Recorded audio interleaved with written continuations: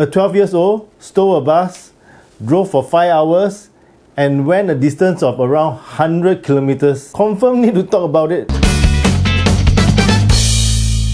In Singapore, we are being trained on road safety as early as the age of 6. Maybe that's how he gets his confidence from. Only a Singaporean kid will do such a thing. Because of the crazy prices for the COEs, owning and driving any vehicle became every kid's dream. Just look at the map. Majority of the Singaporean, ask them to drive 1 hour, they already kabu. This kid got potential. He's a real talent.